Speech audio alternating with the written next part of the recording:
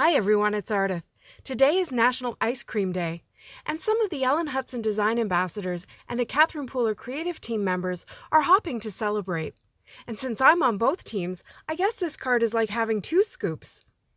To make my card, I used the truck, a sentiment, and some ice cream from Catherine's new Ice Cream You Scream set, and I paired them up with the Essentials by Ellen Little Lady and Little Gentleman.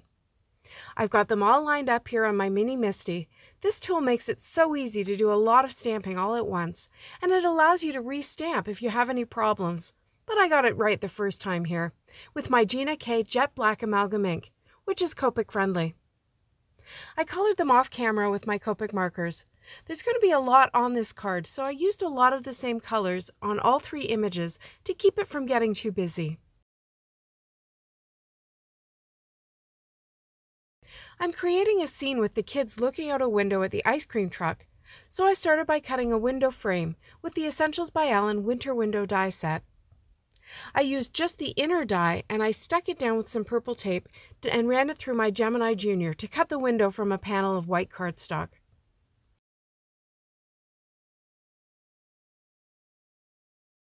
I was keeping the inside of the house pretty clean and simple, so to create some interest outside the window, I used this Essentials by Ellen landscape die to cut some 2-inch post-it tape down the middle to create masks.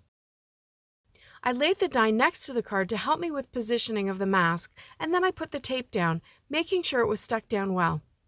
I added some scrap paper to prevent any ink blending mistakes, and then I started blending It's a Boy ink with life-changing blender brushes to create a skyline.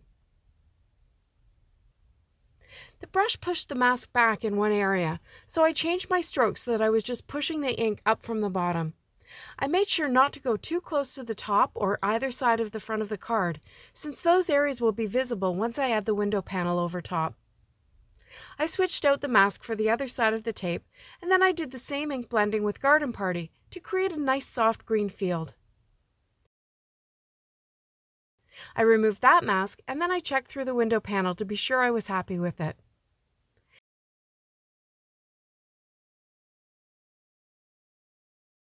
To give some color to the window frame, I used Twilight ink direct to paper, which just means I pounced it over top until it was covered. This ink pad is a little dry, so I set it aside to be re-inked after I'm done.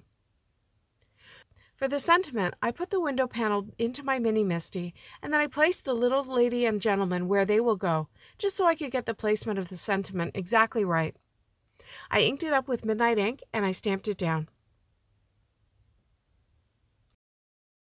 Next, I used some acetate and my tape runner to put glass into the window.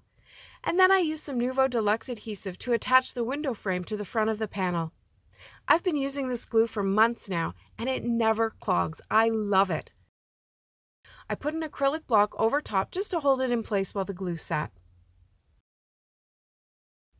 I covered the back of the window panel with foam tape, really to create a bit of a shaker. The idea was that the truck would be the only shaker filler, and it would just have space to kind of move back and forth. I trimmed the top of the bottom of the truck to fit into the shaker window, and then I made a bit of a mistake, and you'll see what I mean in a minute. I folded my ink-blended card base and removed the release paper from the foam tape. You can see that I had also put foam tape on the back of the ice cream truck, and that was my mistake. I felt like it needed a bit more thickness, so I added a couple of pieces to the back and neutralized the stickiness, but because it was the same thickness as the walls of the shaker window, it really doesn't move, which is disappointing.